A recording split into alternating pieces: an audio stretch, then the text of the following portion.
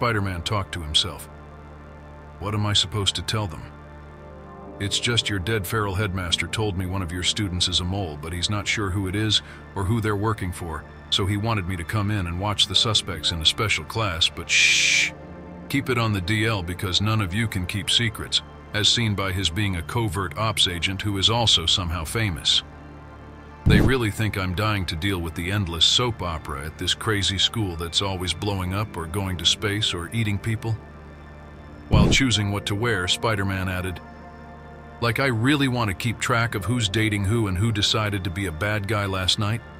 I just got back from barely existing in Doc Ock's brain jail. I'm running a corporation I don't even understand. My life's complicated enough. How many times do I have to put away this jacket? Even the closets are screwy in this place. Sigh. I wish Wolverine was here, so I could give him a knuckle sandwich. Okay, enough belly aching. Later, Spider-Man entered the class full of special students and introduced himself. Hello, students. My name is Mr. Spider-Man, and I'll be your new teacher for the next, however long it takes, to teach you stuff. Roll call.